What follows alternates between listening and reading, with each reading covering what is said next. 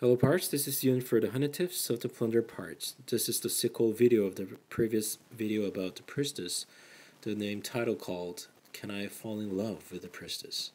In today's video we're going to try to deploy 30 Priestess in a battlefield, and let's try to see how strong she is. Her damage is 150, which means she's about 3 times stronger than the gunners. So what I thought was that if I deploy 30 Priestess, I thought it's gonna melt down the village. It's gonna melt down the other base.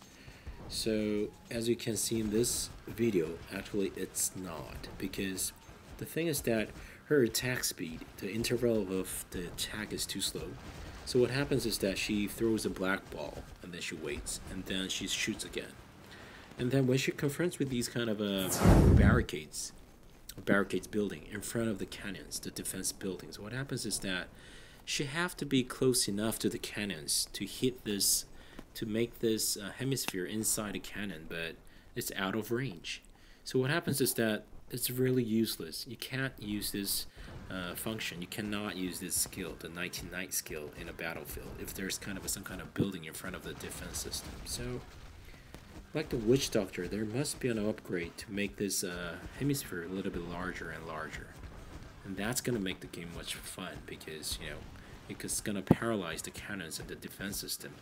That's going to be really cool, like the Witch Doctor did. Anyway, I hope the Midoki make these kind of next upgrades, making a hemisphere bigger. I'm going to love this Nighty Night Skill. Anyway, if you like my videos, please click the honey jar and 2 o'clock to subscribe to my YouTube channel. Thank you for watching.